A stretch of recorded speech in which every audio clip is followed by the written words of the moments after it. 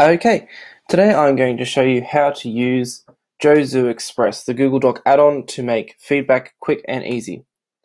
First thing to do is to click onto add-ons and go down to Get Add-ons. Click on that and it brings up the add-on store, which has a number of useful add-ons, but today we're going to be searching for JoeZoo Express. This is it with the monkey. Click on free and it will bring up this window asking for permissions. So I want to know who you are on Google, view and manage your documents in Google Drive, and the same with Google Classroom. So one of the big pulls for JoeZoo Express is that it integrates with Google Classroom. However, we're not going to be looking at that today, just how to use it within Google Docs.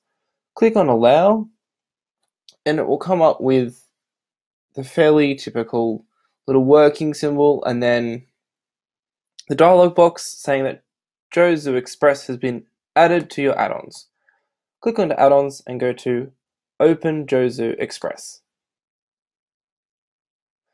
Like pretty much all of our add-ons, it'll pop up on the right-hand side. It does take some time to load, especially first up.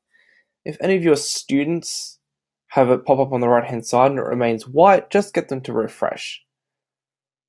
So because I've already created an account, it's remembered me and it's welcomed me in, but you may need to add in your name and email address. So we've got three options for what we can do with this document. Our first is to give feedback, or we could grade it after we've built and edited a rubric, but I'll show you how to do that later. So we're going to give feedback to this document. I've already gone in and added some feedback, but I'm going to remove it so that I can show you how to do it from scratch.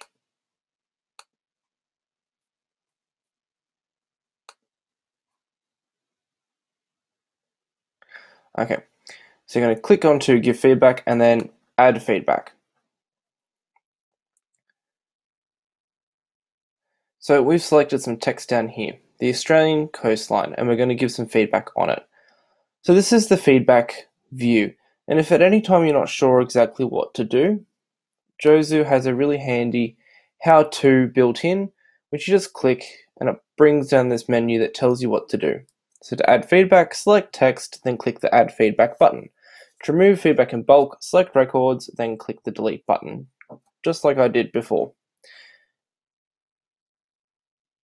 So we'll click that back up and we'll add some feedback. So there's a number of feedback categories pre-built into JoeZoo Express. We'll add some formatting first. So it pops up with what you selected, and then a little circle that changes color depending on what category you pick, and a letter indicating which category it is as well. So feedback, and then there's a number of feedbacks already pre-built into the program. For example, if you select bold, it auto fills out the edit or keep our explanation and the edit or keep our how to fix up text.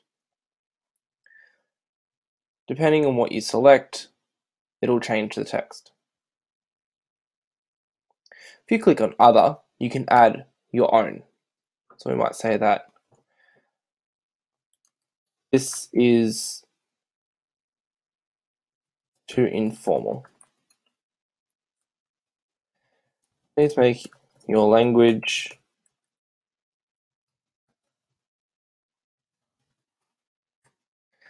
Whenever we're finished giving feedback, we simply click Select Feedback, Save Feedback, and it brings up this view. It gives you an overall view of the feedback per category, indicated in a color wheel, and then each individual feedback item. So if we select some more stuff to feedback, click Add Feedback, select a different category,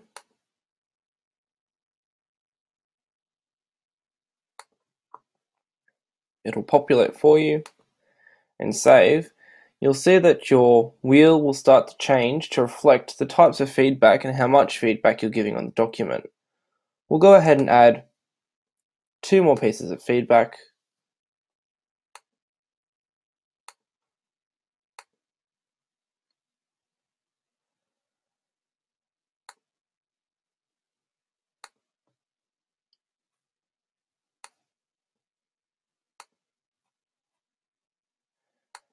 and it'll give you a really good view of what your document will start to look like. Once you finish giving the feedback, all of your feedback will be displayed here in a list, which I just showed you before. You can check the checkbox and then go up and delete it if you want to. And your overall view.